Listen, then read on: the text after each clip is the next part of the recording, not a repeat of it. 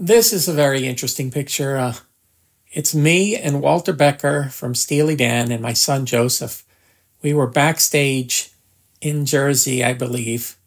I think it's around 2006, because my friend Skip Gildersleeve, who was Steely Dan's production manager, got in touch with me and asked me if I could get rid of all of Walter's equipment from Hawaii, from his studio.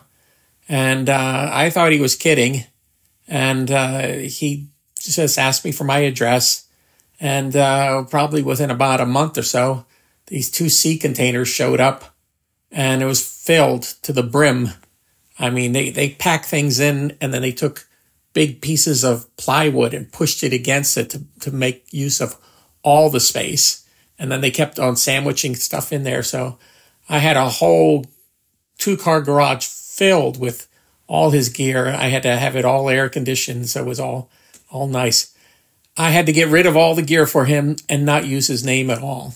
And it went for a long time. I had to go through all the gear, write down what I thought the values were. We went through everything, me and Walter. And it's funny, the only thing that he questioned was the amount of money I was looking for some cymbals. But everything else he was fine with. And I sold it all off for him.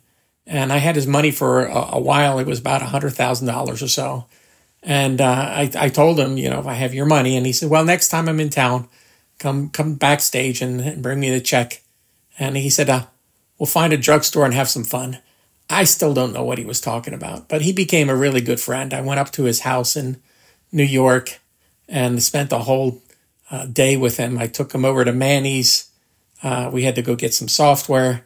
He was looking at the pictures of celebrities on the wall. And I said, you should be up there. And he said, nah, I haven't done anything. But just the nicest guy to talk to. The conversation was intelligent and just flowing.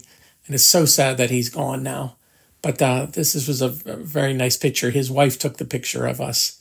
And I helped, after he passed away, I helped his wife, guided her on how to get rid of some of a lot of the gear. So there you go.